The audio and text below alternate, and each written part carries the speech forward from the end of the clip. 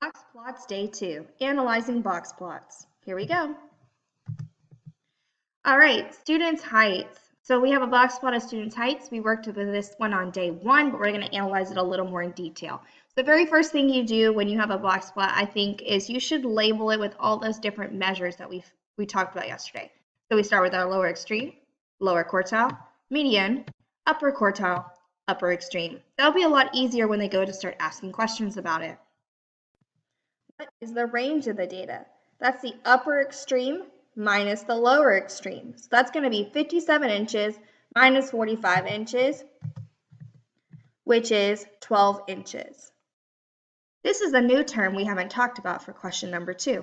What is the interquartile range of the data? Sometimes they like to abbreviate that as IQR. So interquartile range. Well, interquartile, which means between the quartiles range. So the quartiles is the box, the lower quartile and upper quartile. So if we're between those two, and we're trying to find the range, we're just going to subtract those two. So another way to think about it is it's the length of the box. So it's the upper quartile minus the lower quartile. Upper quartile at 52, lower quartile at 46. When we subtract those, we're at 6 inches. Now it says we want to compare the range to the interquartile range. So our first range was 12 inches and our second range is 6 inches. So when we say compare, that's similarities or differences. And I can see that the range is larger than the interquartile range. And if I take those two, it's about 6 inches longer for the range versus the interquartile range. So the range is larger than the interquartile range by 6 inches. Okay, so let's move on to question number 4. What percent of the data falls between 46 inches and 52 inches? Well, let's start at 46 inches. Well, that was my lower quartile. And my 52 inches is my upper quartile. Now remember that we have split this into 4 sections. The one whisker is 25%. From the lower quartile to the median, that's 25% of the data. From the median to the upper quartile is 25% of the data. And that last whisker is 25% as well. So if we're in just the box, that's a 25 plus a 25, which is 50%. So 50% of the data is between 46 and 52 inches, which is equivalent to half of the data. Question number 5, true or false? 1/2 of the students were 52 inches or shorter. Sorry, typo there. 1/2 of the students were 52 inches or shorter. Okay, so let's start at 52 inches. And this says shorter, so that means smaller. So if we start here, we have the box, which is 50%. And we said that that's equivalent to a half. But I also have that whisker. Well, then that means that that's not equivalent to half. That's false. This is 50%, and that is 25%. So what is that together? 75%. So 75% of the data is 52 inches or shorter. Now, I also just wanted to give you a little bit more detail about this box plot. When you have a short whisker like this, that means that the data is scrunched together, which means that the data, this 25% of the data, is close together. Now, my box is pretty spread out, which would mean that the data here is more spread out. It just means that the numbers of 50% of the data are farther apart.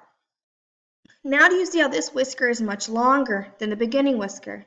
That could signify that there may be an outlier in this data set because this whisker is trying to stretch the data much farther away from the other 75% of this data. So if you see a really long whisker, you could have an outlier that is stretching your data. All right, let's look at a multiple choice question.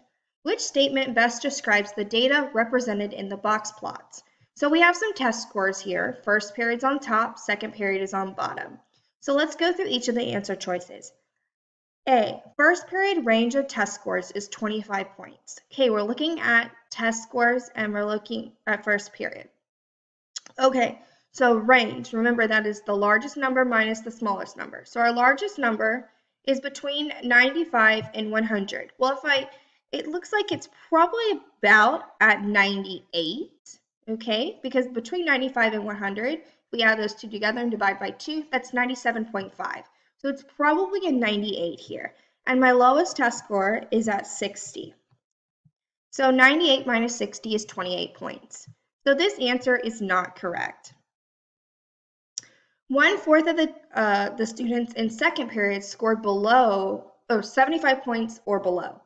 Okay, so we're looking at second period, and we need to go to 75 points. Here's 75 points on second period's box plot, and it says below.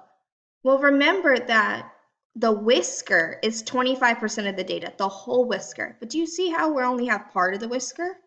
So that can't be correct because 1/4 is 25%. We would have needed to have the entire whisker to be 1/4, which it needed to have said 80 points or below. So that is not correct. The interquartile range of first period test scores is about 15 points. Okay, let's go to first period, interquartile range. So interquartile range, remember, is the length of the box. So we're in first period. So the box ends at about 90, and the box starts at about 75. So if I subtract those two, I get about 15 points. So I think this is the correct answer. But I'm going to look at answer choice D just to make sure. The highest grade made in first period class was 95 points. Let's go to first period. Let's go to the last number on the box plot. Oh, remember that was around 98, so that is not correct. Let's go ahead and look at one more box plot. The students in Ms. Maxud's third period class recorded how many fluid ounces of water they drink daily. The results are represented in the box plot. Be very careful on this box plot because it's not going by ones. Which statement best describes the data in the box plot? The range of the data is 108 fluid ounces. Okay, remember, range is the largest number minus the smallest number. But our numbers fall between two. So be very careful. The number that falls between 24 and 36 is 30. I can figure that out by adding those two together and dividing by 2. And the number that falls between 108 and 120 is 114. If I subtract those two, I get 84 fluid ounces. So A is not correct. The mean number of fluid ounces the students drink is 78. Mean? I can't find the mean of a box plot. I need the data set. So that's false. Interquartile range is 20 fluid ounces. Okay, remember, length of the box.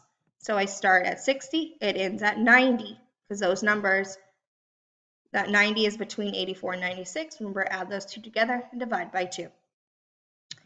So if I subtract those two, I get 30 fluid ounces. 25% of the students drank 90 or more fluid ounces. Okay, so 25% or so at 90 or more. So the end of the box is 90 or more, so we're on this side. Well, that's just the length of a whisker. Remember, a whisker is 25% or 1/4. So D is the correct answer. And that's the end of day 2 of box plots.